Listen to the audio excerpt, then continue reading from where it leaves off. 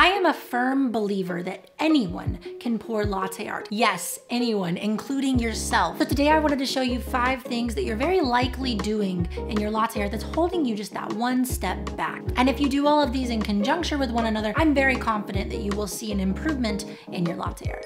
Number 1, integrating too much. Integration, or premixing, is just that little bit of milk that we add at the beginning prior to pouring the design. This helps establish a new consistency in the milk and allows the pitcher to get closer to the coffee sooner. If you integrate less, your pour will have more space and more time to fill the cup, and you could end up with a larger and fuller design. If you integrate much more before the pour, nice rhyme, you'll see a smaller design due to less room in the cup from the amount of milk you've added.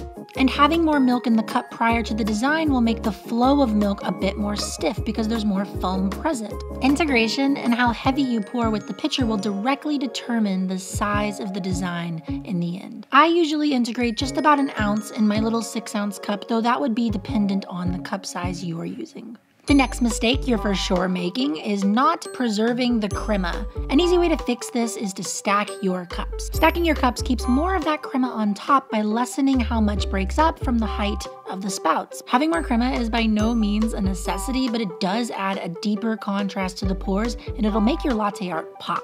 Let's take these pours for example. Both of these are great pours, but the one with the crema just kind of hits a bit harder. It also tends to glide a little bit better when there is a nice fresh crema on top, though that is not always true for all coffees. In the case of dark roasts or Robusta, you might actually see a crema that is too thick and inhibits your ability to pour. In that case, I would end up pulling the shot in one vessel and then transferring it into the cup I'm going to pour into. This will help break up some of that crema and basically do the opposite of what we would do otherwise.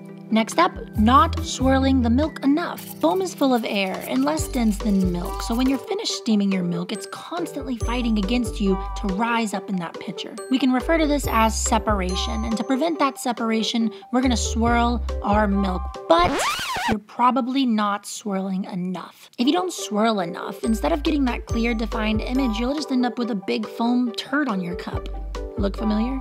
So just before you're about to pour, that's another good rhyme, I want you to swirl the milk in the pitcher vigorously against the sides until it becomes thin and there's no dome of foam, another good rhyme, on top of the milk. Next mistake, you're rippling too fast. Rippling is the swinging of milk in the pitcher side to side, and if you're holding the pitcher too loose, or you move your hand side to side with the pitcher, that wave will not form. And it's common for folks to try to ripple quickly and sporadically. This unfortunately doesn't produce the best latte art, so to correct this, instead of violently wiggling the pitcher, aim to make the waves wider. If you're gripping firm and the wave is wider, then the swinging will become more consistent. This is similar to when you're pushing someone on a swing. If you push someone with more force, they swing up for longer and more consistently as the wave or swing dies down. If you push someone rapidly, well, they would die. In the arms of the angel. Not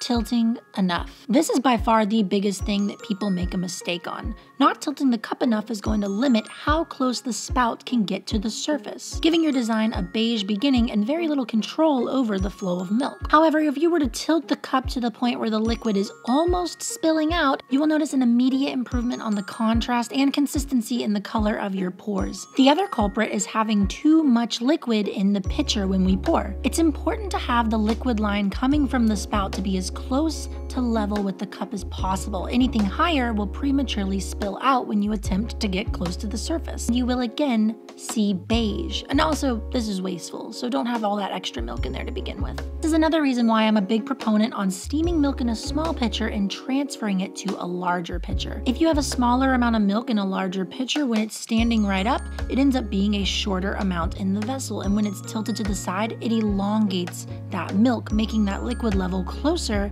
to what you have in the cup. And this is going to give you a lot more control when you're trying to flow in latte art. If you want to hear more about my theory on using a bigger pitcher with a smaller amount of milk, make sure to click this video right here. It's actually the first video I ever made on YouTube, and it's all ready for you.